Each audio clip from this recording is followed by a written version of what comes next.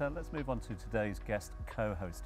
An accredited performance coach on a mission to help business leaders achieve a body and mentality they're proud of. Please welcome to the show the CEO and founder of Coach K, Nazia Khan.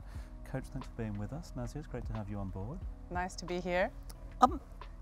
We are living in an era of buff CEOs. You know, some of the biggest companies, CEOs have embraced their wellness, they've embraced their fitness as well. They're the ones that get a lot of the headlines working in some of the biggest companies. But what's the majority out there? Are CEOs still some of the most stressed employees out there?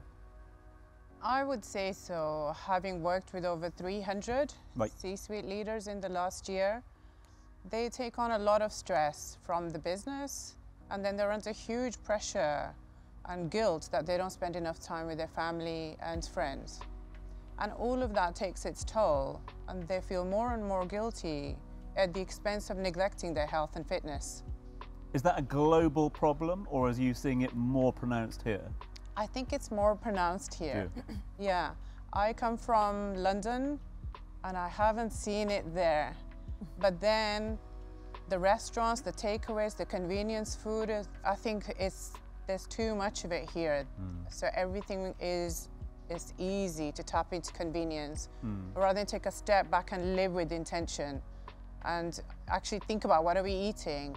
How do we need to perform mentally? What role foods play for our brain health, for our productivity? And then the longevity, when you train your body consistently. And it doesn't have to be strength training. It can just be a 20-minute walk a day. So Nazia, you were mentioning there, obviously, Tom said specifically about CEOs, but and then you said that obviously you've come from London. Being in Dubai now, you said that a lot more foods are accessible, people not as fit. How do you recommend people go around making those changes and balancing that work life as well as fitness? I think mindset plays a huge part, because the body will do whatever the mind tells it to.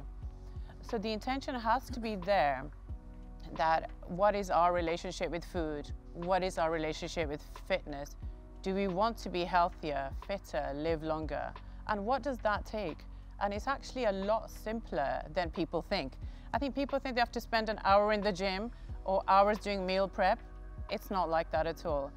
It's about portion control, so the amount of food that's on your plate, how the food is prepped, so the amount of oil, which oils, and the right macros. So off the back of that, so you mentioned obviously it's easier to gain weight and kind of have this indulgent life in Dubai. Do you not think it's just as easy to have that healthy life here when we have so many meal prep companies and gyms on every corner? I think the city drives people hard. We work longer hours here. And there's that work-life balance is compromised. You have to fight for it.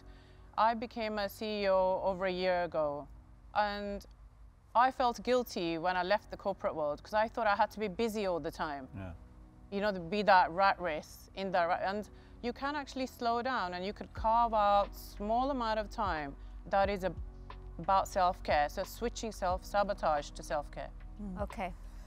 Would you say that in this day and age, when the hustle culture, as Amy mentioned a little bit earlier on, is so big, that we almost wear the badge of burnout and we're almost proud of it from what we've achieved? Would you say so?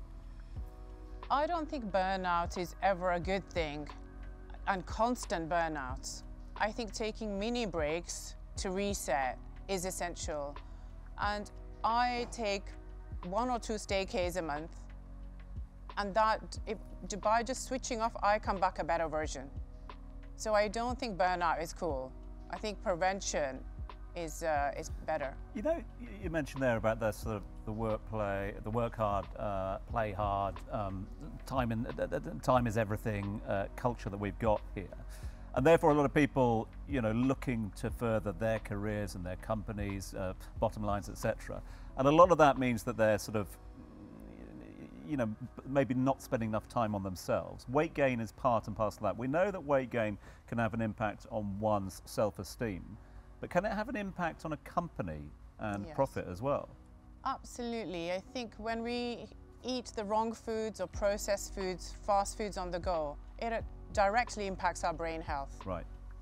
It reduces productivity, causes brain fog, fatigue. And you know, I found out the other day that our brain takes up 25% of the calorie that we consume, considering it's a very small muscle in our body. So we have to make sure that we're eating the right foods to accelerate performance in a professional environment. Amazing. Well, Nazia, and just finishing off, yeah. sorry, when we take care of our health, when we take control of our health and fitness, we take control of everything else around us. So if we're neglecting that, it is likely we are neglecting other areas of our life. Interesting, yeah. Thank you so much, Nazia, and I believe you're going to be staying with us throughout the rest of the episode. But up next, we are talking with a life transformation coach and healer who empowers individuals to explore their pasts for deeper self-understanding. So stay tuned.